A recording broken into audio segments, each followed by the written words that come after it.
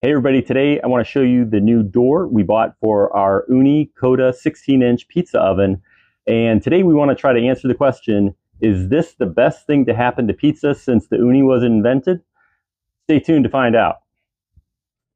So here we are, we've just received the package from Amazon. It came in a tube box. There's the door, and also it comes with a bag that includes a handle, two brackets, and two hinges, as well as an instruction set. I do want to call your attention to the instructions at the bottom of the instructions, which is very important. It addresses the issue of combustion with this door. This will change the characteristics of airflow to your oven, and this is a very important issue. You want to be really comfortable with this if you are going to install this door. We'll talk more about that later. So here we are, putting the bottom brackets on the bottom of the oven, and I have the oven upside down. I've taken out the stone and I've laid it on a towel in my kitchen, and here we are installing the hinges. All I needed to use was a very short, stubby Phillips head screwdriver and my fingertips to tighten every part that was needed to install this. And then lastly, you put on the handle and then finally attach the hinges to the brackets. One of the key things you want to remember when you are installing the door on your oven is to follow the instructions from the manufacturer, and also to listen to some of the reviews from users who recommend strongly that you make sure that you have a large gap at the bottom of the oven between the door and the oven itself, about 3/8 to 1/2 of an inch. And that's what I did here. Added about a 1/2 inch gap at the bottom. And the reason for this is to make sure that there is enough air flowing into the oven to optimize the combustion of the gas with the air. Looking at the door, there's not a seal around the edge of the door to the oven. It's actually pretty large. There's a large gap. And at the bottom, you want to have that large gap. And even with those wide open openings on the front of the door, combustion and airflow is a problem. One of the things about this oven is that it's a little bit different than the other ovens that Ooni makes, which have chimneys. Air flows in and then up the chimney.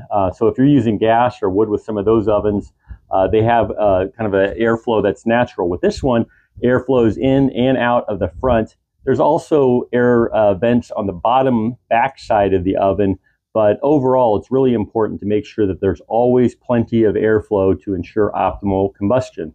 So when I installed this, like I say, I did follow the recommendations of putting about a 1/2 inch gap at the bottom front of the oven to make sure that there was enough air flowing.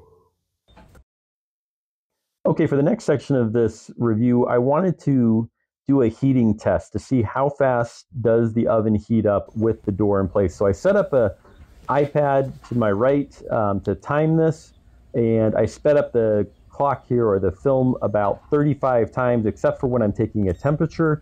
And I get a reading, so like this at this first 5-minute interval, I'll do this at every 5 minutes, I got 540 degrees.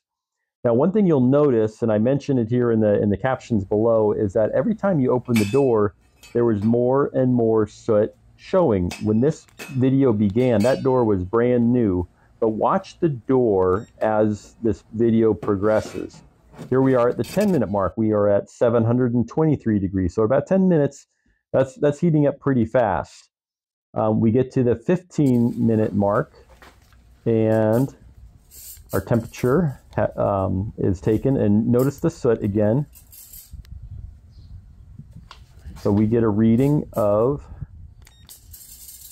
takes me a minute to get the right spot. I want to do the same spot every time. 847 degrees. And then we get to the 20-minute mark and take another reading. And one of the things about my thermometer I learned is that the maximum temperature it can read is 932. So we're at 920. I take another reading and I get a high reading, which is beyond the limits of this thermometer apparently.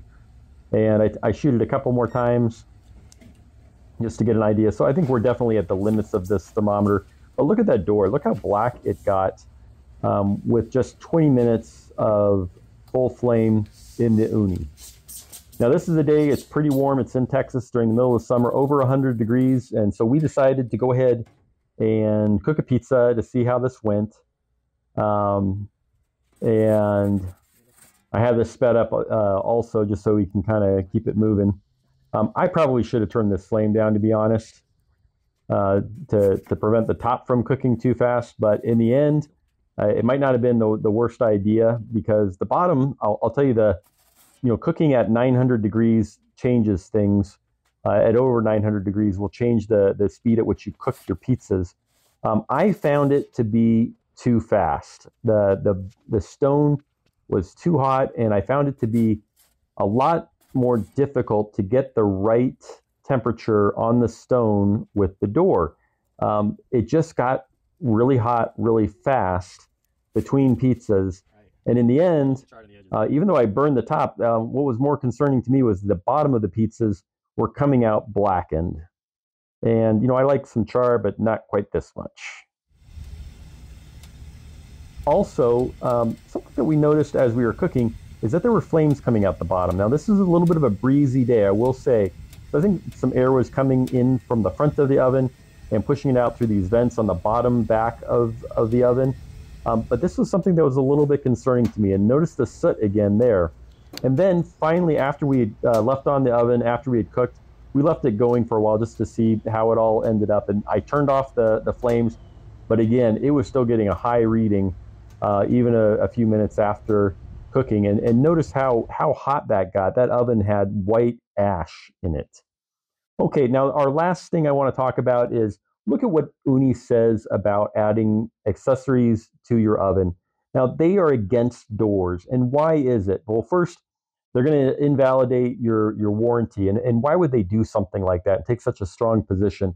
Read through this entry, and I'll post it in the links below. But adding a door can actually lead to the possibility or the risk of explosion.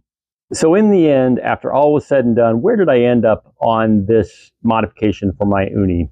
Well, I know this is going to be controversial because I know there's some big fans of this door, but ultimately, I'm going to give it a thumbs down. There were too many things that I found that I didn't like about it, and too few benefits to make me want to keep it.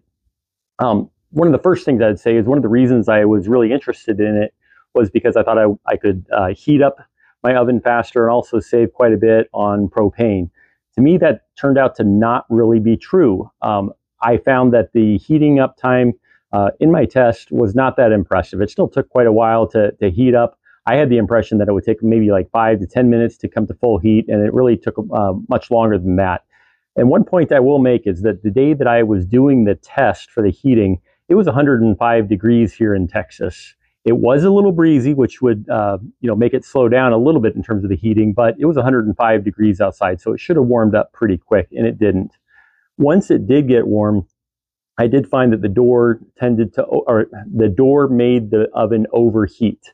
The stone on the bottom continued to get very, very hot, and I found that it was harder to cook pizza precisely because it was so hot, and ended up having too many charred pizzas.